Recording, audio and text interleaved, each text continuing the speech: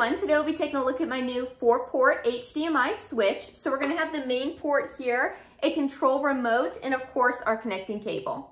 If we take a look at the main port, we'll have all of our indicator lights on the front, and on the back you can find our 4 connecting ports. We also have 4 great non-slip grips at the bottom to keep this in place whatever we set it on. And this will be your control button if you choose not to use the remote. Okay, so how we've got this set up is we're going to connect 3 laptops and 1 to Google Chrome so we can cast to the TV, and you can either press the button or use the remote to change which device casts to the TV. And this 4-port HDMI is for various HDMI devices like Xbox, PS3, PS4, Blu-ray. You can use it on a DVD player, Apple TV, PC, and more. And the output to HDMI is a standard display like using your monitor, HDTV, projectors, and more. This switch supports resolution up to 3840 by 2160p and 30Hz. So we can enjoy every detail of high definition with no distortion of audio or video and no delay in the signal transference.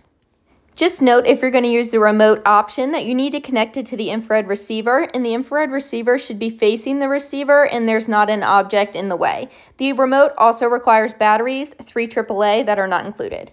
So this has a plug-and-play design. There are no external drivers required for this HDMI splitter.